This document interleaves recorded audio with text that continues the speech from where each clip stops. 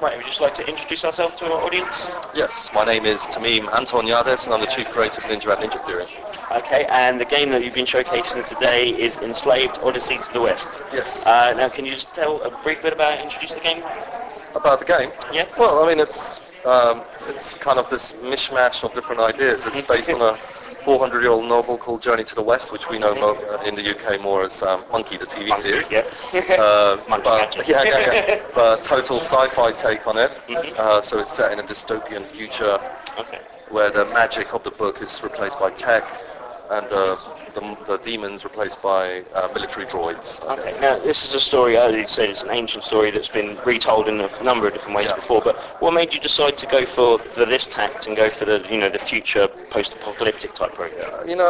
I kind of wish there was like a deep, meaningful reason why, but the truth is, I asked my art director what kind of game would he like to do next, and he said sci-fi. Okay. So, and then the book, I had read it, and I thought it was just an amazing book, like just as a work of fiction, it's just incredible. And I think in the West we tend to a lot of the games can be sourced back to a few different tropes, like aliens, for the marine thing, space marine. You've got Mad Max for the kind of post-apocalyptic desert landscape, Blade Runner for the corporate type thing, and and Lord of the Rings for all the dungeony stuff.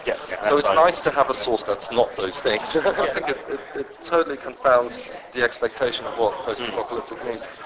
And I think there's several reasons we did that. One is our art director, he just loves colour, Alex Taney. He just loves colour and light, and he loves that kind of feel.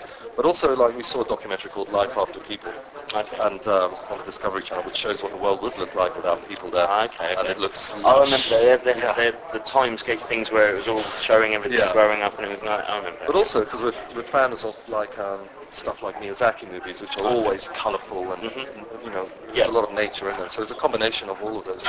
Okay, and just in the developer session you were just showing us, you showed us some test widgets and stuff that you were doing, and some of the reference material that you're doing. You spliced together, some stuff from movies and stuff to give you an idea of where you were going. What other influences influenced the look and feel of the game? There was Cashen. That's a Japanese movie. Yeah, I saw something I didn't recognise. Man vs. Machine. It was pretty cool. Like one of my favourite games was Another World on the Amiga. Right. Okay. You said that. Like that whole atmosphere and the whole buddy kind of thing was by. I don't know where it was. Like even Heavenly Sword and Nariko Kai. That kind of relationship. Okay. Just trying to take that, go deeper. And I have mentioned online, much to everyone's amusement, Moonlighting with Bruce Willis and Sybil Shepherd. Love the banter. I love the banter and things. Oh, so that plays a lot of the back and forth between Trip and Monkey then? Yeah, to an extent. Not quite as comically farcical, but yeah. Well, then you've got Pixie for the comical elements. And that's right. Like that, so, okay. And so how do you decide on, when you're designing the game, how do you decide on, this character is going to have these particular attributes, and this character is going to be the one that influences the gameplay in such a way, and who decides that, and how do you decide it? We brainstorm, and we knew that Monkey needed to be the muscle, and Trip needed to be the brains, and they all both had to be important. So we brainstorm a whole bunch of ideas for each of them, and then it's a matter of just trying them out. And that's because he enslaves you. You have to be able to have empathy for her. So if she was this, stuck-up, cool, sassy girl, you would absolutely despise her. Once you understand that she's doing it because she has no choice, and she's actually really sorry about it. Well, trying to get back home basically after being kidnapped by the enslavers.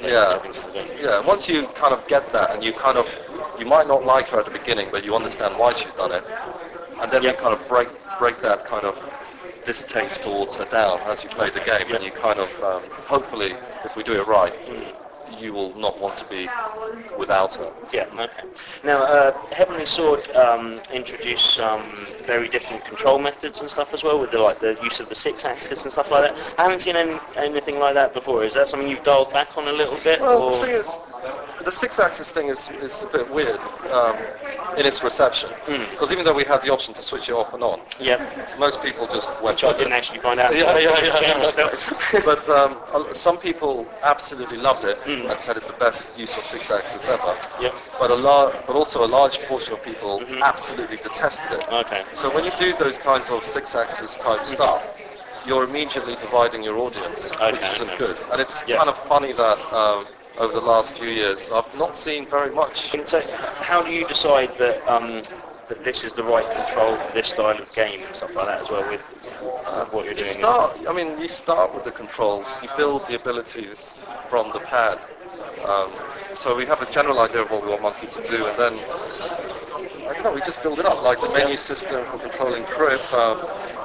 It's really touchy-feely. It's not. There's no set rule. It's just like. So you'll develop it and then iterate on it. Yeah, we do loads of little prototypes and then get everyone to try it out. And go, what feels more natural? What feels, Okay. So how do you get the player to interact with that cinema in a better way than other people have done in the past, perhaps? Our cutscene characters now, in-game characters are identical, which isn't the case in a lot of games.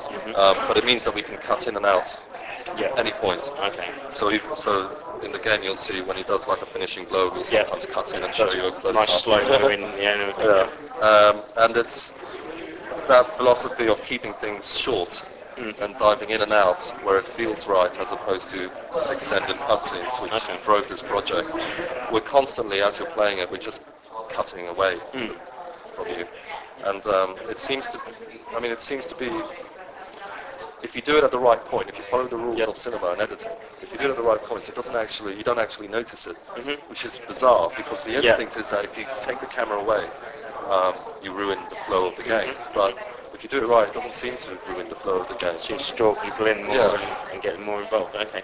And now, obviously, you're working with Andy Serkis again, having worked with him on The Heavenly Sword. And that must be a good thing for you. Obviously, you said he's a brilliant character actor. So, how many actors do you had in the team, and is it just mainly the three of them as well, basically? It's just those three, actually. Okay. So, really small. Throughout, it's just those three. Well, it's good that you're concentrating on developing those characters as much as possible in the game, basically, as well.